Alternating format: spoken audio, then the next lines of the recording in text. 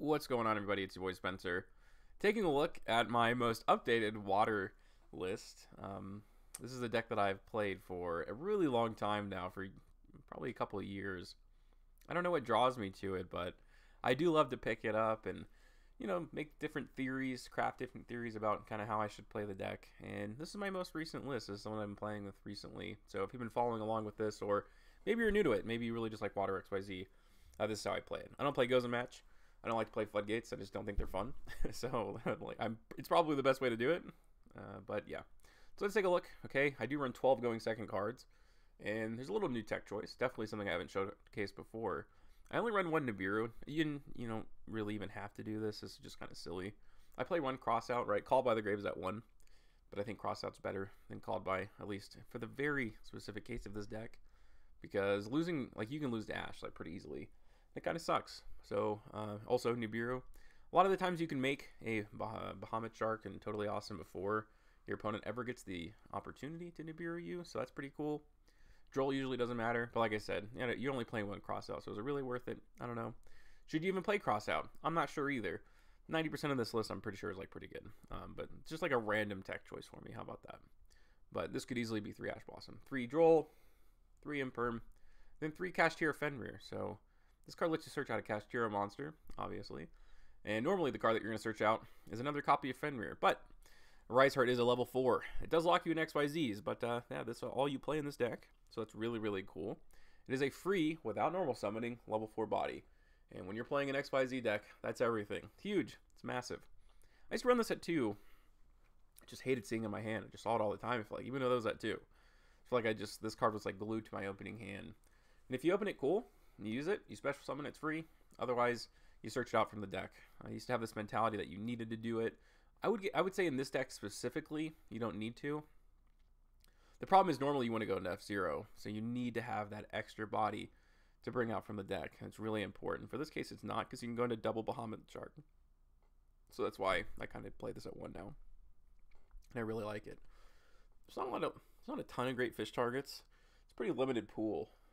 At least ones that don't lock you into water monsters. This one does, but you can use this later. This is a very, very, very interesting card. So you can obviously special summon this from the hand. The cool thing is, right, some of these cards are not water, but Stealth Kraken does make everything a water. And when you do that, that means you can use Abyss Shark even if you have some of these awkward bodies on the board. So it's a very important thing to note. 3 copies of Buzzsaw Shark, it's the best one, brings out a free body from the deck. You do want to run at least 1 copy of Lantern Shark, because if you open up this and Beautiful Princess, funny name, you can bring out Buzzsaw Shark and then you can bring out Lantern Shark, which then can bring out Buzzsaw Shark. So this is a tech card. Not really a tech card, but this is definitely something that's worth noting. I used to not run this, but running it at 1 is absolutely necessary, because if you have something else in your hand, you want to be able to use it. 2 copies of Mina Ruka. I don't know if I'm saying that right, probably not. But it is a free special summon from the hand. I used to run Silent Angler, but sometimes locking yourself out of special summoning from the hand is really bad. Especially if you have something like XYZ or Remora. It's a good replacement for it. Technically also, every once in a while, it does come up where you can tribute it. I think you can tribute a water monster. Banish 1, yeah, face up. Fish, Sea Serpent, Aqua, which is what all these cards are, to negate a card in the field. It has come up before, but otherwise it's just an extender from the hand. Kind of fills the same role as Silent Angler did. 3 copies of XYZ Remora. This card's unreal. It's one of the best XYZ cards in the entire game of Yu-Gi-Oh! Being able to special summon from the hand is good, but being able to bring back 2 buddies is even better. It's a 1 card Bahamut Shark plus an extra 4, and it does not walk you into waters at all. 3 copies of Beautiful Princess. 3 copies of Piri Map, right? It searches it out, and technically, even though, you'll see that I think every once in a while. Most of the time, Piri Map is meant to search this out. But if you already have it in the hand, you can search something like Droll and Ash. Now, you can't use it for 2 turns, which kind of stinks, but I guess at the end of the day, it's kind of like a deck thinner. You run 1 copy of the Hyper Rank Up Magic Force. It's kind of like one of your main plays. 3 copies of Pot of Prosperity. I wish there was a card that really helped with the consistency of fish. There's no such thing as a fish searcher. You don't really want to run Murray of Greed. First of all, you don't run a super high level of water monsters, as you can see. I don't really want to run the water kaiju. 3 copies of White Mirror. This is a really good card. Monster Reborn plus a search, which is really important for something like XYZ Remora. Buzzsaw Shark targets itself, brings out Remora, go into Bahamut Shark, detach the Remora, right? You'll see that in just a second. Then you can just search a copy, and then you can use the effect. And I talked about this, like instead of Called by the Grave, you run Cross Out. I think it's objectively better, because it does help you against stuff like Imperm, and it does help you against something like Nibiru. So if you're going to run 1, I think it's better to play Cross Out. 1 copy of number 99, number 38, number 23. So these are both of my targets. You're never really going to be locked into waters, but you know, the one time you are, which is Abyss Shark, you just bring this out during your opponent's turn. I just run Photon Lord, but having an Omni Negate I think is actually really important. S39 goes into number 99, same thing with number 39. 2 copies of Bahamut Shark, 2 copies of Toad, which normally lets you go into F0, plus double Toad, and that's a very good interaction. Number 4, Stealth Kragen. You can also run 2 and drop Exciton Knight. I just like Exciton Knight because it's almost like Downward Magician in a weird way. It doesn't send. Most of the time, being able to destroy all cards your opponent controls, and if they imperm it, you attack, you can go into Zeus. It's kind of like having double Zeus, but you get to play 1 less card. And then the side deck, I never really pay too much attention to. It's always different every format, so whenever you're watching this video, you know, make your own side deck. All right, let's jump over into some replays. I'm going to show 1 combo. This is where Kashtira comes in, and I'll show you what having that free level 4 body can really do for the deck. It does a lot, spoiler. So that's a free body locked into XYZs, which is no problem because your entire extra deck is that. And there's where Lantern Shark comes in, right? It does make a huge difference here. You can go into Bahamut Shark, bring out Toad, another Bahamut Shark, right? Everything is water, so that's really important. And then suddenly, you now have a really good end board. Kashtira Fenrir, double Toad, Stealth Kragen, F0, and then I did have Ash in my hand, not really too important. But that's pretty cool. So let's take a look. I think I did kind of the same combo, but I have 1 more extender. White Mirror is insane.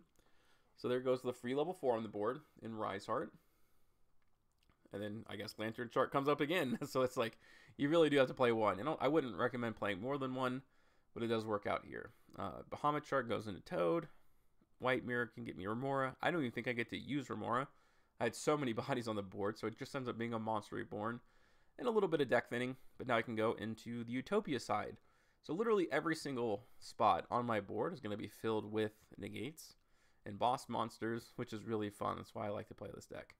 And then there goes Lance. I have 2 Omni Negates, Spell Negate, Monster Negate, Fenrir. Pretty cool. He's just going to keep wasting cards here. No Power Bond for you. I obviously have to get rid of that, because if he does have Cyber Dragon, then literally every single monster on my board is gone. So I was kind of forced my hand there. I do still have Called by the Grave, which I guess is Cross-Out Designator. Again, it's a pretty small difference. In this case, you know, I'm also Battle Protected, which is so absurd. So good, right? And also, there's one other thing. Like, if your opponent, has a really big monster on their board, and like 3,000 attack most of the time is good enough. At least you can crash. But if not, you know, don't forget, this card has a secondary effect that if an XYZ monster on your field is destroyed, it gains that attack. So it helps it get up to like 5,000, 6,000 life or attack points, and 99.9% of the time, it's probably going to be good enough. I want to show you guys like a really weird, awkward hand. And again, this is where Pure Maz map is kind of rough. I can't use Droll during my opponent's turn, obviously. I have to wait until like my crackback, which is not good. But I did do a little bit of deck thinning here. Apparently Lantern Shark is extremely important. Like every replay I'm showing has it. Here comes Abyss Shark. So if you can't go into the F0 engine, it's no big deal. Okay, you can still do a lot of cool stuff. And I think the best part about this deck is the recursion. So this isn't amazing, but I did have Ash, I do have Double Toad, and I do have Stealth Kragen. And I have crazy follow-up, right? Which is very important. Every time Toad leaves the field, I get something back. And look, isn't that funny? I just wanted to show this. Like, for a few things, right? The crackback is going to be crazy. Toad's going to add back 2 cards to the hand. And maybe even I can add back one of the Toads to my extra deck so I can use Bahamut Shark again. Man, that funny. The level 4 water. So I could overlay it anything that I wanted. But yeah, Toad's going to bring this back. I'm going to showcase another reason about that recursion. I think it's this one, if I'm not mistaken. My opponent has Lava Golem, but if you have 2 Toad, you're going to get a lot of cards. Again, I think I already had Beautiful Princess. Yeah, Droll doesn't do anything. I mean, well, that's not necessarily true, but most of the time, depending on the hand, you can really pivot. So your opponent's kind of just losing one card. You don't lose to Droll most of the time. And that's important, right? My opponent Drolls me. Okay, well, I have 2 Omni Negates, F0 and Stealth Kraken. I think that's pretty good. Again, I can't use Ash. I activated Piri Res map. But, again, it's 1 less card in my deck. Ash is good to have in your hand. But it's a good board. I'm trying to see which one it was where my opponent had Lava. It's one of these last replays here. I didn't really have too much. I've shown this deck a lot. But this is such a great opening. This is going to bring something else out. And yeah, this card being a fish is so important. It's going to bring back 2 buddies. It's crazy that Remore can even bring back like a copy of itself. Almost every card I can think of in Yu-Gi-Oh! Says accept a copy of itself when it has an effect like that, but it doesn't. And this is like the ultra mega standard board. Double Toad, Stealth Kraken, F0. I'm going to steal my opponent's Lightning Storm. Being able to steal a card and recursion is usually just super duper ridiculous. There goes the Imperm. I still have Stealth Kraken. I think I still have 1 Toad. I'm going to use it. He's going to go on 0 cards. I'm going to add back. I'm going to have follow-up plays from next turn. And my opponent is done. He's done for. Last replay I will show here. This is a insanely good opening. Especially when you have Remora. Being able to have this card back and use White Mirror with it is so important. Because it can just be another extender. Searching and reborning. There goes Droll again. Again, doesn't really do anything. I'm going to be able to produce the same end board. You can almost always pivot here. And there goes the Lava Golem. Okay, I was waiting for this. This will be the last replay. So I'm already going to get something back to my hand. My setup's really, really good here. I have no idea what he's playing. I had to draw my own, which I guess is pretty cool. I can go ahead and pop that. He's going to go to the battle phase. Get over my Toad. But I'm going to add that back. I still have Stealth Kraken. He's going to add the Lava Golem back to his hand, but you can't let me go back to the Crackback. I have too much follow-up. Too much burn damage with Stealth Kraken, too. That's important. There goes Utopic Sage. I can go into the Utopia. He goes for Droll, I think, again. Double Droll. Double doesn't matter. So, yeah, it's a fun list. Let me know what you guys think about this in the comment section down below. Other than that's going to do it for today's video, and I will see you guys next time.